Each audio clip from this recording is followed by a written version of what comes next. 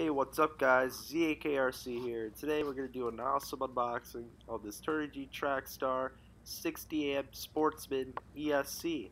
Kind of a mouthful there, but let's open her up. Really easy to open. Just pull the top off, rip the sides out, and the ESC is just in a little bag. Instruction manual to the left of that, and that's all that's in the box. So let's open up the instruction manual, which is millions of pages thick. Safety notice, never read the manual, just looked up online how to program it, threw the manual out. Now, of course you can keep the manual. Now we open up that little foam bag and there's the ESC. All those rainbow colored wires also with it.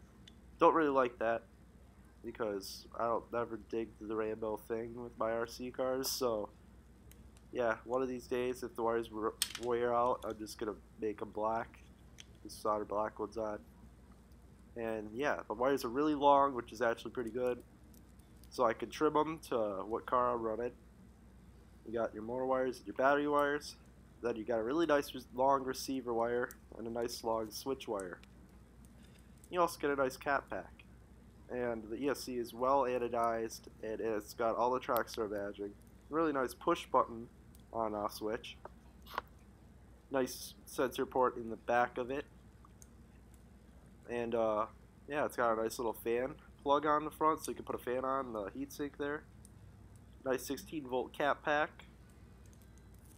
And yeah, those are the wires coming out for the receiver. So there you go, guys. If you enjoyed this unboxing video, please comment, rate, and subscribe. So see you later.